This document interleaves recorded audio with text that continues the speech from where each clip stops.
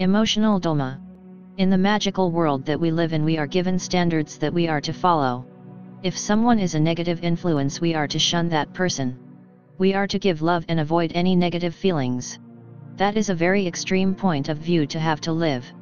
We are given grounding and centering practices so that we are calm when performing magic. I have been told that one shouldn't enter a circle if they are angry.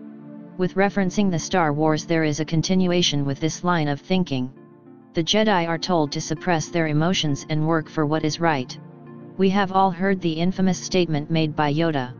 Fear is the path to the dark side. Fear leads to anger. Anger leads to hate. Hate leads to suffering. The Jedi were extremists that believed that all darkness should be avoided because even the smallest amount can corrupt you and turn you in a Sith. The Sith Lord told Luke that his hate made him powerful. But there can't be a middle ground in Star Wars concepts. When Darth Vader was figuring out his role with Luke, Luke told him that he felt the conflict in him, that there is good inside of him. Why can't we harness a controlled balance with the two spectrums of emotions? Just like an inverted tarot card means something different than an upright card. Anything and everything can be used for good or bad. Anger is not a bad thing. And just like casting magic, it all depends on the intent of the emotion. Anger used to defend that is injured or in danger is a noble thing because it is used for a just cause. Anger because someone is going to do better at a card game has poor intent and should be held in check. We can do this with all emotions and all actions.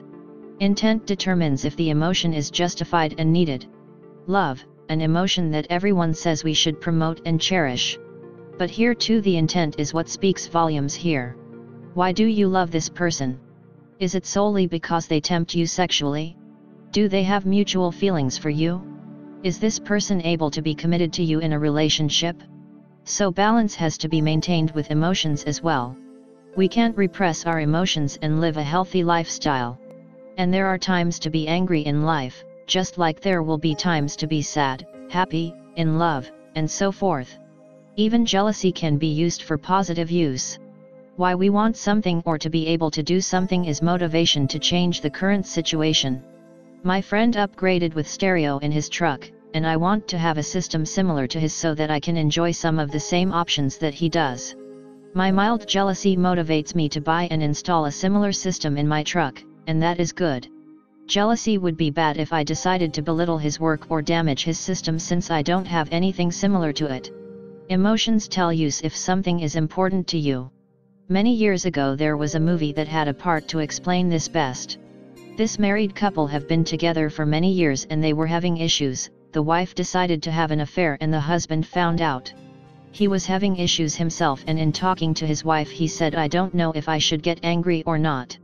On one hand, if don't care, I can just walk away and it is over.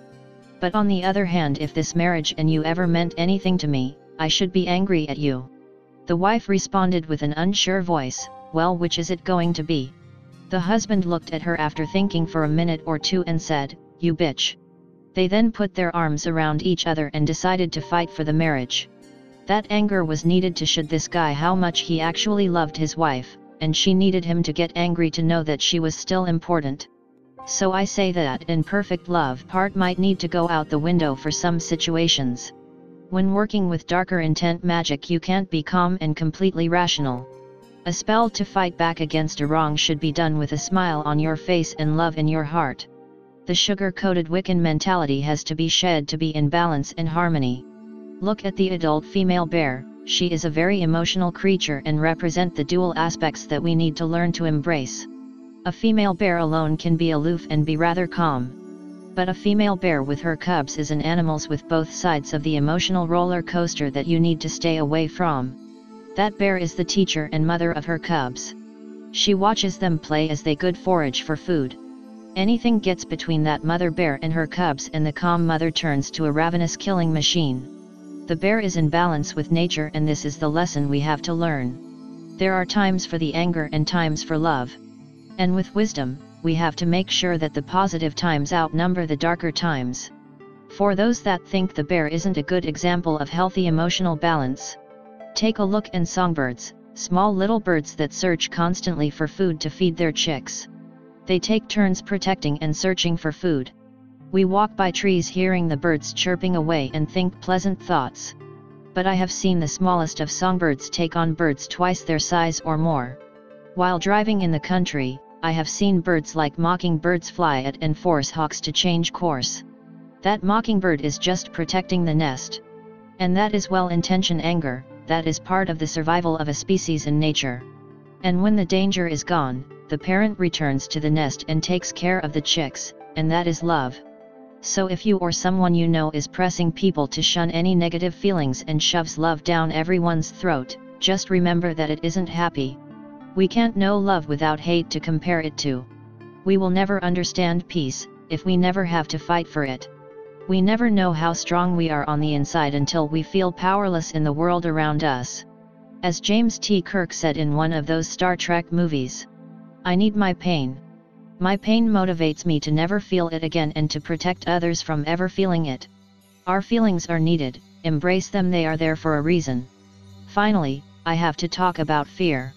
Fear is a primal emotion, it is what keeps us alive and warns us of danger.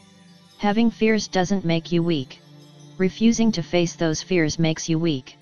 We all have a fight or flight instinct, but it is very different from one person to another. One person could be so afraid of spiders that they must run away, and the next person just looks at a spider and continues walking by without a care. Courage is the ability to face and overcome your fears. I have a fear of heights, and it takes courage to get on an airplane. My fear is almost gone and I am stronger for it. It didn't lead me to the dark side of the force. So the real lesson here is not suppressing emotions and trying to live in a world of bright whites and sugars. It is learning control and balance with your emotions.